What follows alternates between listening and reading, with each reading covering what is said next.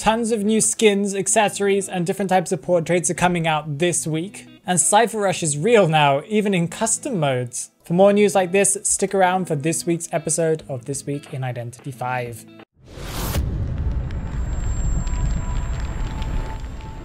Welcome back everyone to another episode of This Week in Identity 5, where we talk about what happened in last week's patch, what we expect from this patch, and things that we can expect from the future, along with a sprinkle of rumors and leaks.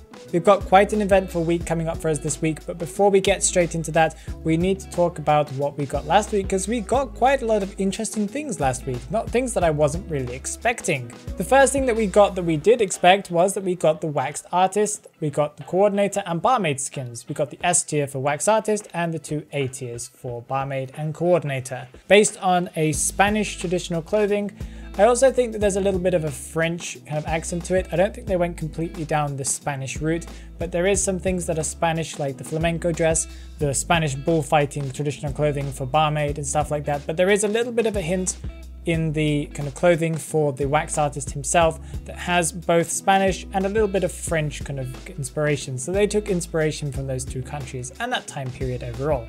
We of course also got the new Hunter, the Wax Artist, and I personally still haven't seen him at all. I haven't got him in the essence, and I haven't played against him. And I have played quite a lot of Survivor matches, but still I just haven't seen him at all, and nobody has played him as far as I know. I've heard that some people think he's really broken, and then the majority and a lot of streamers that I have seen play against him really do think that he is kind of quite underpowered at the moment. Another thing that we did expect was that we were going to get the Lucky Roll event. So if you got any of those portraits or portrait frames that they were offering, and I'm glad that you had enough luck to get those because they are quite rare. But if you did get trial cards, I guess that's good because you can now test out new characters and A-tier skins, especially since Halloween is coming up. You might want to test out a fun, exciting skin. With last week's update, they also announced that there were some update rewards. This is to kind of incentivize players to update their game on on the mobile client to make sure that nobody falls behind with the updates. By logging in and updating your phone client version, so on your mobile you update the game, you'll get a reward that is some trial cards, a portrait frame that is exclusive, and also 188 clues. But you need to do this quickly, so if you haven't played the game for a while, quickly log in before the 25th of November. This is the last date where you'll get these rewards from updating the game. We had some interesting events this week as well. We had the Time of Reunion Prologue event that I think is leading up to the event that's coming in November, but I'm not completely sure. You can participate in this event right now to be able to earn 8,888 clues. Unless by the time of this video it's finished, I can't really remember right now. But you can get some clues if you win. You have to complete some missions and things like that to complete it. I personally haven't participated in this event. I haven't had time to, but I'm sure that somebody in the comments will explain how to do it if you do not know how to do it yourself. One thing that I got to experiment on my stream, something that came out with the patch that not many people even noticed in the patch notes. Also, if you want to check out the stream, I stream every Thursday and Saturday. The links will be down in the description below.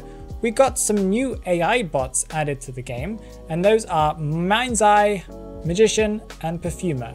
I was worried a little bit about the Mind's Eye bot because right now the bots are still quite powerful. If you're not playing a hunter that has a lot of map pressure, or you're playing as a hunter that you aren't completely familiar with, now even the bots will Cypher Rush you, and possibly you'll get a tie. The Mind's Eye bot will now use the cane quite often to work out where you are, and obviously there's the decoding buff that she has of the 120% or 130%, I can't remember. I didn't see Perfumer use the perfumes, although apparently they did in the stream, I just missed it. The Magician did use his wands, but I feel like they need to work on the Magician bot a little bit because he was a little bit broken during the match. Again, this is all very strange because they keep on adding so many new AI bots to the game, and there doesn't seem to be an exact purpose for it. If it's for practice, then that's very nice, but also they're putting so much effort into it and so much time into making these things work that I feel like there's an ulterior motive. Now moving on to what we can expect from this week's patch, we have the Halloween lead up and Halloween event overall that has some really exciting things happening this year with some really beautiful skins and accessories that you can get. So the first thing that we are getting is the Phoenix skin for Embalmer that I'm very happy about, that there's a character named after me. Well, technically not named after me probably, but you know, still. You can get this skin by participating in the missions, I believe, as well as receiving clues, fragments, inspirations, a special portrait frame, and a special portrait if you complete daily login check-ins. There will also be 2 portraits for you to choose from, but you can only choose one of the 2 as far as I understand. So make sure you have a look at them now, you'll have them on the screen before, and choose which one that you really want to get. You can either get the Embalmer one, or you can get a Blue Phoenix one. I think everybody knows which one I'm going to pick. By playing matches and completing missions, you can also receive some other skins. We've got the Dancer A tier costume that is actually a cosplay, you could say, of Soul Weaver's skin. I've forgotten the name of the skin, but it's the white one with the red crystal, but they have a lot of similarities, and that's what she's cosplaying for, or wearing as a costume for Halloween. I think that's very interesting and exciting.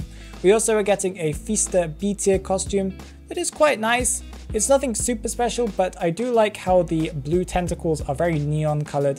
That does look very nice. We're also getting an exclusive emote this year that is very, very detailed. They've added the Pumpkin Lantern emote. I think it is specifically for the characters that are released in this event. We'll be able to hold up a pumpkin lantern for a few seconds, or it's a kind of a short animation, but it's quite nice as well. With the Halloween event, they're also bringing back some of the old Halloween costumes and accessories that were released in previous years. We'll be getting Ripper's S tier back to the shop, so this means that you can buy it. It's the Count skin with the red claws, along with his A tier accessory that makes his fog red. We also have Sia's A tier skin, the Huntsman, that is a very popular skin, and I know a lot of people are looking forward to that one, along with Mad Eye's B tier costume, that if you like Mad Eyes, that I do, I'm not sure, I might get it. We're also getting a B tier accessory for Bloody Queen that was from previous years as well.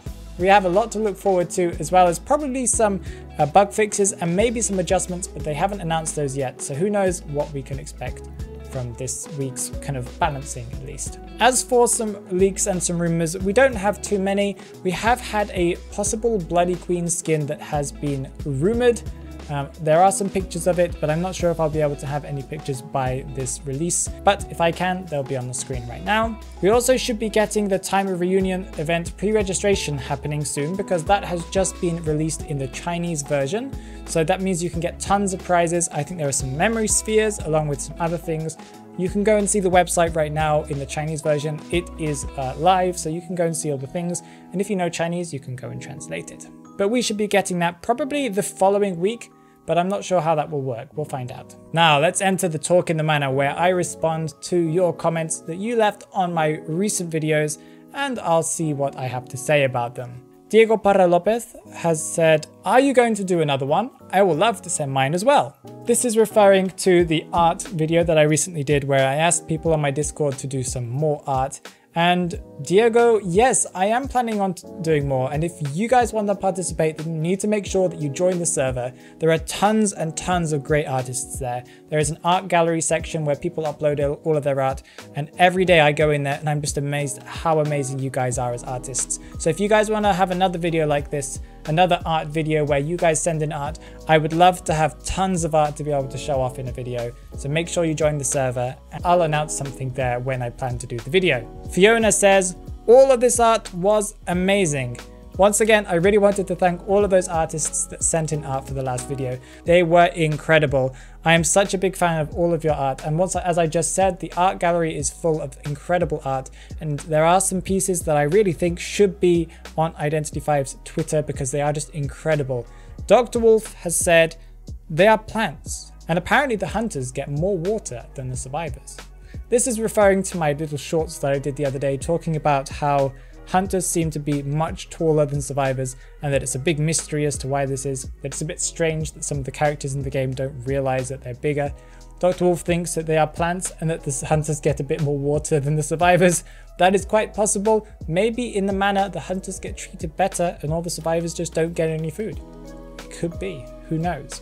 Are you excited for the new Embalmer skin that's coming out with its beautiful starry effects? Please tell me down in the comments below, and tell me which portrait you are going to choose. Are you going to choose the Embalmer one, or are you going to choose the Phoenix one?